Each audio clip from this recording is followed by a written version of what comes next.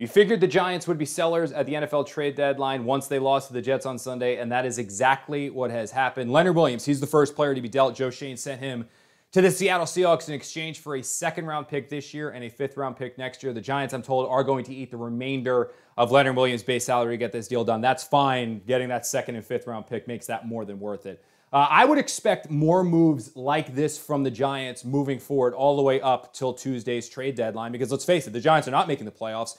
They are 2-6, and it is very clear that this team is significantly further away from contention than most believed entering this season. So it is time to recoup assets, gain assets, and position this team to potentially acquire players that can help them reach contention. So anyone on an expiring deal, Adoree Jackson, Xavier McKinney, maybe Saquon Barkley, if the Giants get the right deal, they should be dealt. It's time to add pieces, not necessarily keep them.